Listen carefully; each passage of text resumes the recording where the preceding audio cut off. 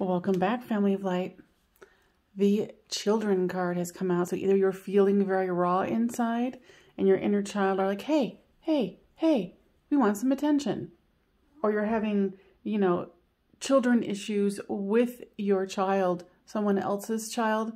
There's definitely something where it's affecting your life right now. And you're kind of feeling like you need to watch your back and make sure that you're safe and others are safe.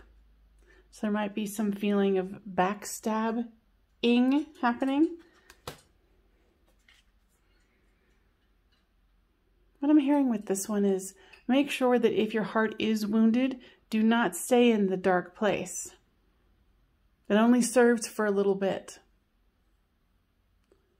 And what I'm hearing is that with these strings that are here, there's more information that you can gather from this heartbroken feeling or this feeling of betrayal that needs to be addressed with yourself to move forward in appropriate and healing, manner.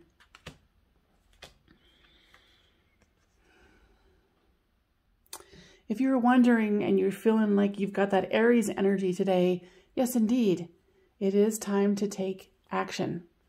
Whatever, see, my cat just wanted to take action, if you guys could hear that. So indeed, that is the action that you need to take, is to run forward with what you want to make whatever your dreams are happen, or to make some sort of suffering stop. It's up to you. The Seven of Wands. Looks like we need to ground ourselves, get connected. We're so close into a full moon right now. The full moon is tomorrow, so enjoy that. Center yourself, do whatever letting go rituals that you would want to do, or meditations to really feel the fullness of where you want to go with yourself in this next cycle. I hope that was helpful, and I will see you guys next time. Bye-bye.